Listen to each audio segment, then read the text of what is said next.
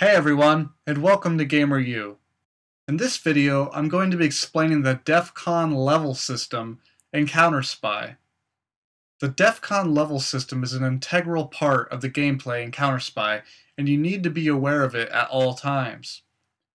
The DefCon levels range from 1 to 5, and the severity of the level increases as the numbers go down. So DefCon Level 1 is the most severe, and at Level 5, you've got nothing to worry about. If the level gets below 1, a timer will activate.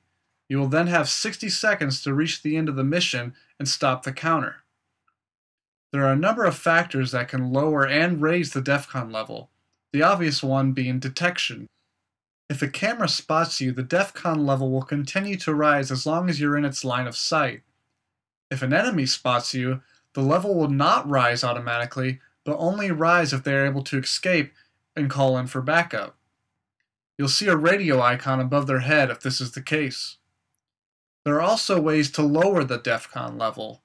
To do this, you can either hold up an officer or equip the Persuasion Formula before going into a mission. To hold up an officer, simply aim your gun at them when they're the only enemy left.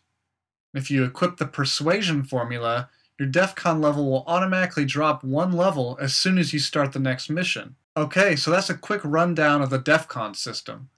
Thanks for watching, and keep it tuned to GamerU for more tips on CounterSpy.